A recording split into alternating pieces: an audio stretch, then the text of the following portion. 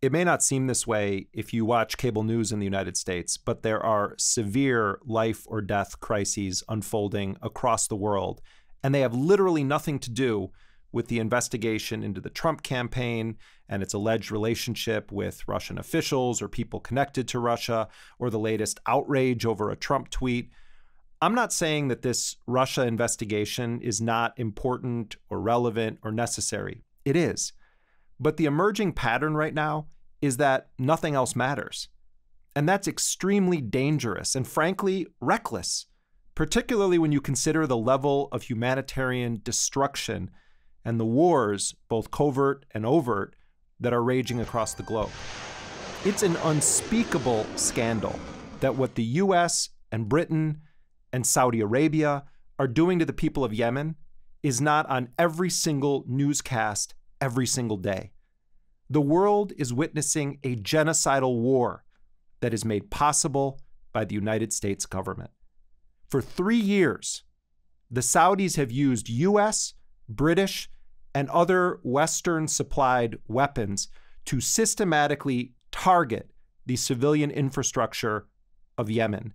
They have bombed power plants, including destroying the main power grid in the capital, Sana'a. There is now a horrifying outbreak of cholera. More than 500,000 Yemenis have been infected with that disease this year alone. 2,000 people, most of them children, have died from the cholera outbreak. By next month, according to the International Committee of the Red Cross, there are estimates that cholera cases will rise to about 1 million. This is a direct result of the US-backed scorched-earth bombing. Some 7 million Yemenis are facing what a coalition of 20 international aid organizations are calling famine-like conditions. Abdulaziz is a 9-year-old boy in Hodeidah hospital, and as you can see from the footage, he's suffering from severe acute malnutrition. 20 million people right now have about 6 weeks left of food rations. And the country has a vaccine supply that's expected to last no more than a month. People are living in sewage. Hospitals are closing or are totally overwhelmed. Doctors and nurses have not been paid in months. It's a matter of time before diseases like polio and measles begin spreading rapidly.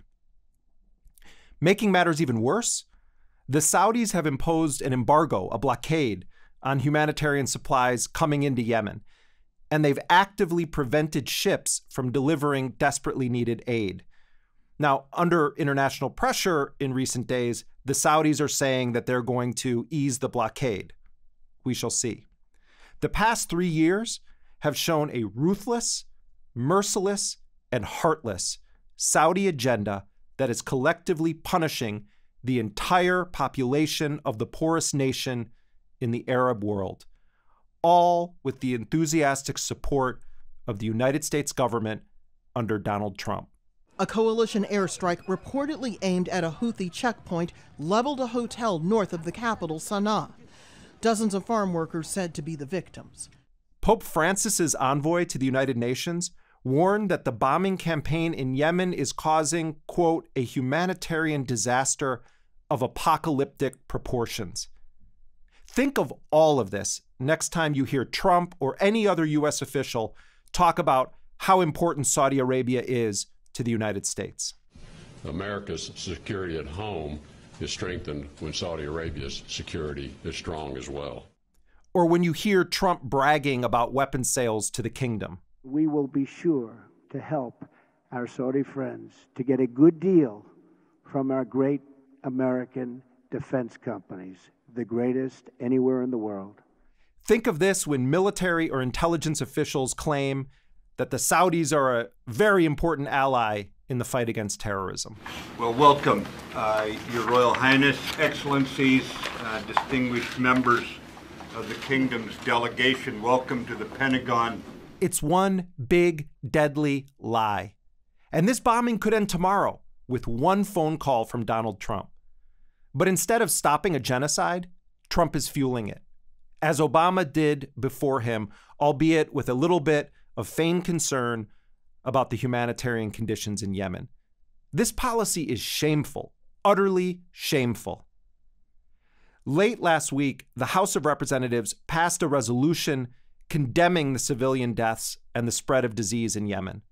But by the time it was actually voted on, it was so watered down as to be completely meaningless, as though it's a mystery who's doing most of the killing in Yemen.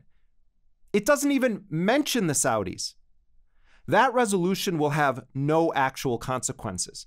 It doesn't stop the U.S. from selling arms to the Saudis. It doesn't stop the U.S. from refueling Saudi warplanes.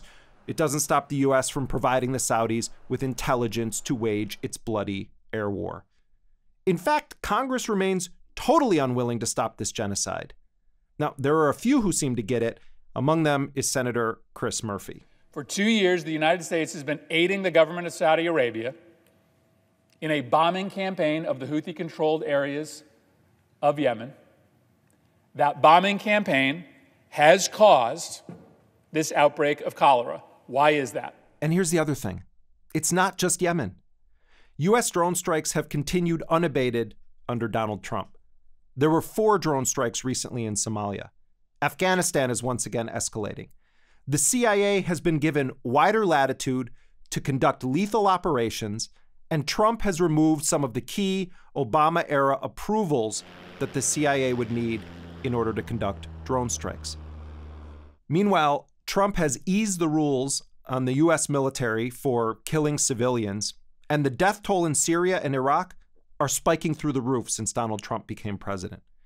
U.S. Special Operations Forces are deployed in 130-plus countries around the world, but there's almost no mention of this ever in big establishment media. No, all day, every day, it's Trump Russia, Trump Russia, Trump Russia. Every day I leave my show and I think I'm going to be talking about something else. This story develops every day. No thanks to Putin or his friends here in the United States. 64%, nearly 2/3 of Americans say this investigation is a serious matter. What presidents do, including in their personal lives, when they're president, it's all very important for the media to cover. It was important under Bill Clinton as it is under Donald Trump. But the point is, at what price does this obsession with a small part of what is going on in the United States and around the world, at what price does that obsession and imbalance in coverage come? The secret and public wars that the U.S. has engaged in, they all must be covered in depth regardless of what's happening inside the palace at 1600 Pennsylvania Avenue. We are going to pay a price at home for what is done with our money and in our names abroad. All of this is going to come back to hit us as it has before. So let's not fall into this trap of deciding what to cover and in how much depth, as though news organizations are producers of Keeping Up with the Kardashians, or that we're somehow cheap ambulance chasers. People are dying in massive numbers because of the actions of our government.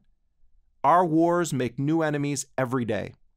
And it's all of our job as reporters, as journalists, to report on it, regardless of what else is happening in our country or in the world.